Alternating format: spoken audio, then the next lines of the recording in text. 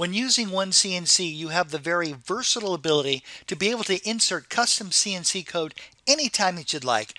It's very simple to do, and I'm going to show you how to do it. First of all, head over here to the main toolbar and select your stock tool path. There you're going to find an option called Custom Code. I'm going to left click on that, and here is the dialog box. This is where you can create new custom code and also select custom code.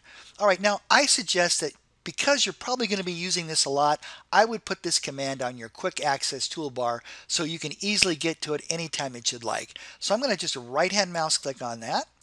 Alright, so let's create our very first custom code. I'm going to come up here and I'm going to click new, and let's make code for program stop. So program stop, that looks great, and let's just type in an M0 for that.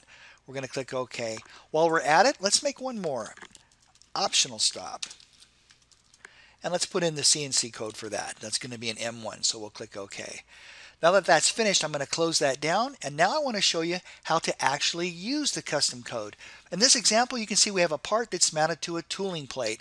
I've used two different mill profiles, and the reason why I'm using two is because I'm using one tool for the rough pass and another tool for the finish pass. Well, after we machined this, we figured out that after the rough pass, because we're cutting this out of a big rectangular piece of stock, there's a big slug right here. So what I want to do is I want to insert a program stop right after this very first profile operation so the operator can move that slug away, then press restart and have the machine finish profile.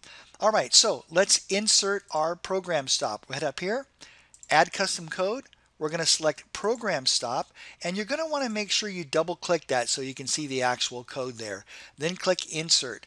That's going to place it at the very end of the program. I'm going to just take my cursor, hold the left mouse button down, and just move it right there. And there we go. So if we were to post-process this, I'm just using the default post-processor. Let's click save on that. That looks great. And if you look down here, there you go. There's your custom code. There's your program stop. Very fast and easy to do. Thank you so much for watching, and I look forward to seeing you in the next tip of the day.